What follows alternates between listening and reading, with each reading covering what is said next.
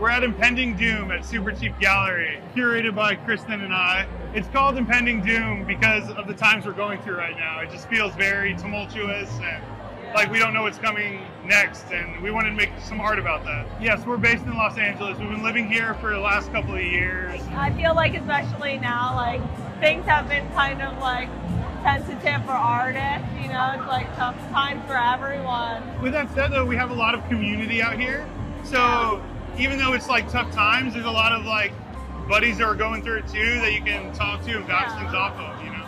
We started curating the show maybe like a little bit of like a year ago. About a year ago. I mean, these days you got to give all the artists more than a year heads up, so it's been over a year since we've been curating. Yeah, and we're like so stoked on all the work that everyone made.